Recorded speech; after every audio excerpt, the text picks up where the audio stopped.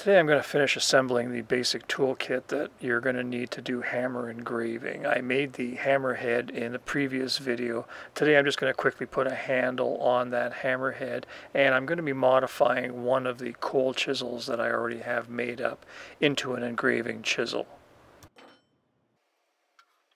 The material I'm using for the handle is red oak. You can use just about anything. It's not really a hammer handle that gets a lot of abuse or that really needs to take a lot of pounding. So any kind of a wood that has a fairly long stringy grain will work just fine. Hickory or ash, of course, are preferred woods for handles, but red oak on a light duty handle like this works just fine. I'm going to be blocking out the shape with the turning saw, and later on I'll continue refining that with a spoke shave, and I'll probably finish off everything, on a sander just to get the lines right and to get a smoother finish.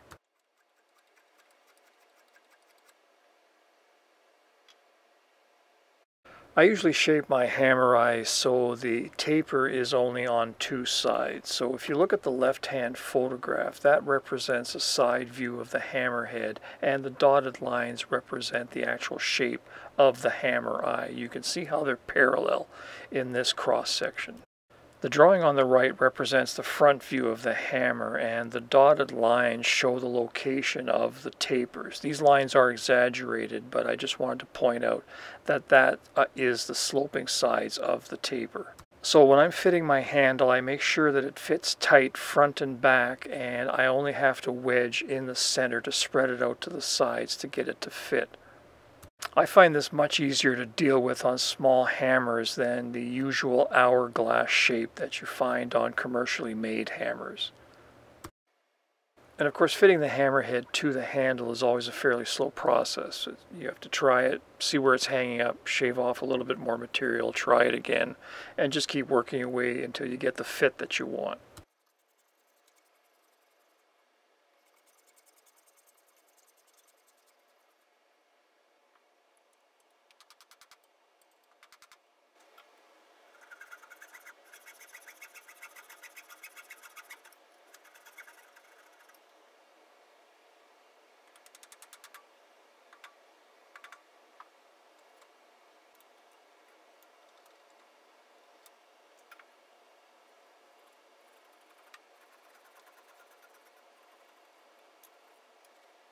So here's the fully assembled hammer with the handle roughed in. I'm going to take it over to the sander now and spend a few minutes just refining the shape of the handle.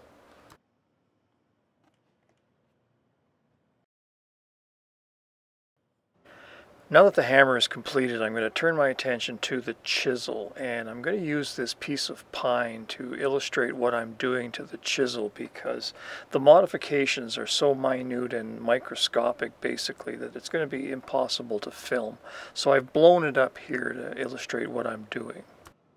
First thing I need to do is grind a rounded blunt knife edge to the bottom face of the chisel.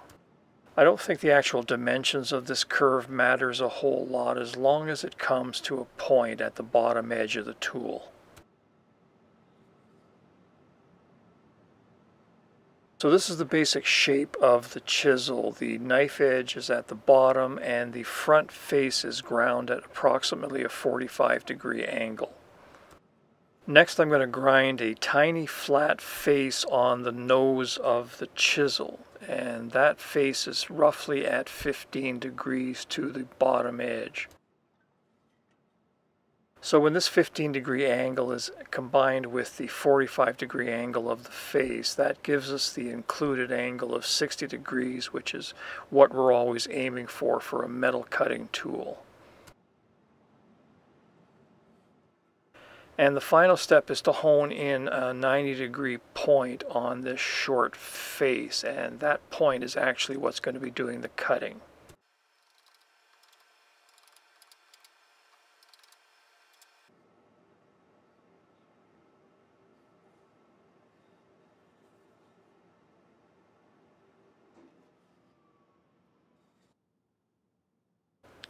And here's a look at it actual size.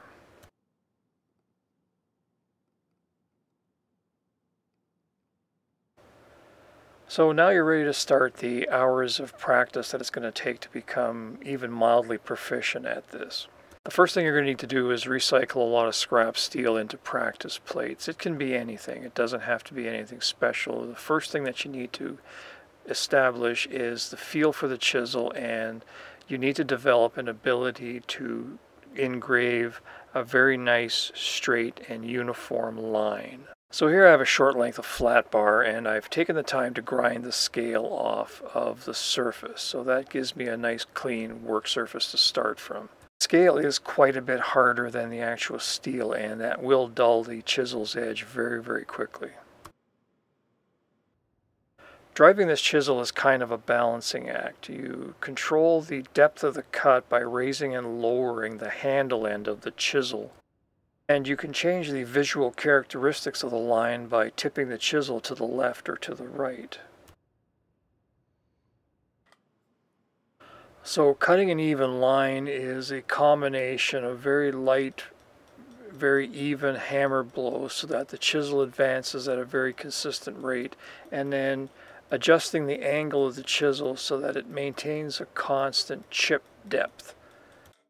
And I've done enough of this to know that the evidence that you're doing it right is a perfectly formed, chip coming off of the chisel, but you can't use that chip as a reference for how you're doing because the chip is material that's removed from the plate. So if you see that the chip is coming out too thick, it's too late to correct it at that point. What you need to be able to develop is a sensitivity to the hammer blows, and I honestly don't know what else. I haven't done that long enough, but there has to be a feeling developed to know that you're doing it right. And as I said, the evidence comes out as a perfectly formed chip, but it has to be at the time. You can just tell if you're going too deep or you're going too shallow, and you can correct it right at that hammer blow where there's a problem.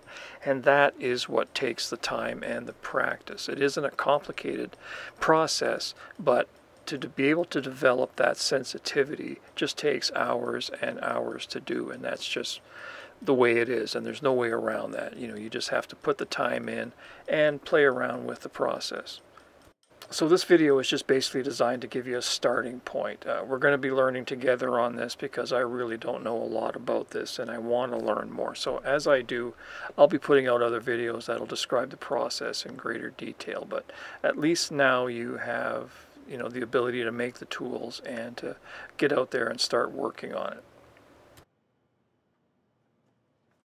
Hi, I'm Dennis, and thanks for watching. If you're interested in supporting this channel, the simplest way, of course, is to like, comment, and subscribe. If you have questions and you want to contact me directly, you can do so by emailing me at either one of the addresses that I have listed here. It may take me a couple of days, but I will get back to you. Of course, financial support is always welcome. The only product that I produce is the information contained in these free videos. So if you like the work that I'm doing and the videos that I'm putting out, and you can spare a couple of dollars a month, consider becoming a patron by clicking the orange Patreon logo at the bottom of the screen. Thank you, and we'll see you next time.